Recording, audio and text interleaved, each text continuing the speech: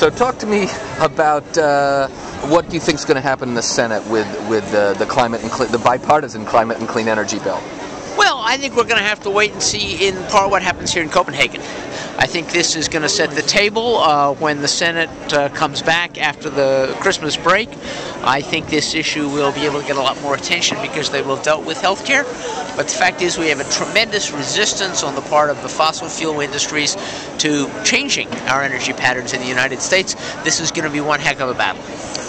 You think we're going to do it? You think there's going to be a climate bill in the spring? I do think there will be a climate bill in the spring, but it's only going to happen because Americans are going to demand that Congress vote, that the obstructionists in the Senate let the Senate vote. After all, that is what we pay them to do. We do not pay them to refuse to vote. We pay them to vote.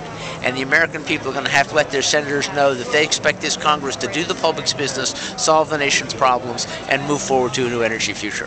And you think the United States can sharply reduce emissions over the next few decades, and that will be a good thing for our economy? I think it will be a very good thing for our economy, and I think it's going to be much easier than most people think. Talk to me a little bit about why you think that.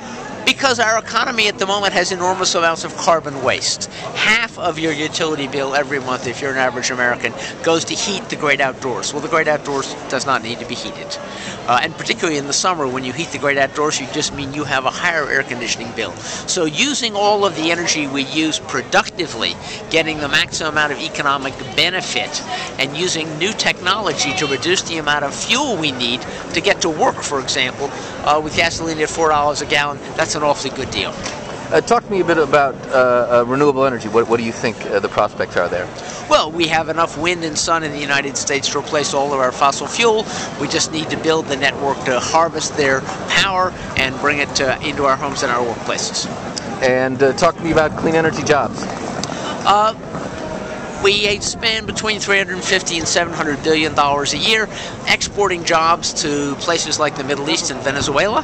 If we spent that $350 to $700 billion a year at home in the United States, we'd be generating tens of millions of new jobs.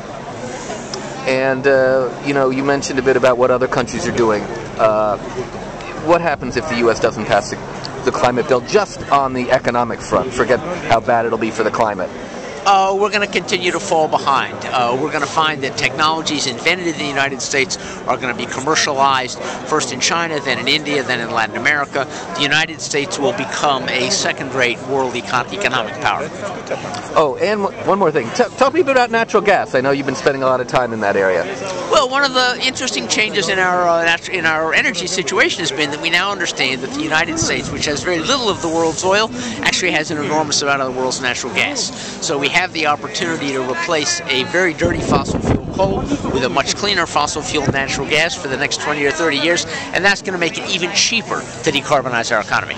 Now, you're a major environmental group. There's obviously a lot of concerns have been raised about whether you can develop the shale gas, the unconventional gas, in an environmentally responsible fashion. Can you comment on that at all? Well, the fact is that if we don't have proper regulation and if we don't have proper government oversight, any industry will go amok. We have an enormous amount of pollution of our waterways currently that results from actually agriculture, from cattle feeding operations. That's not necessary. That's the result of lousy government oversight.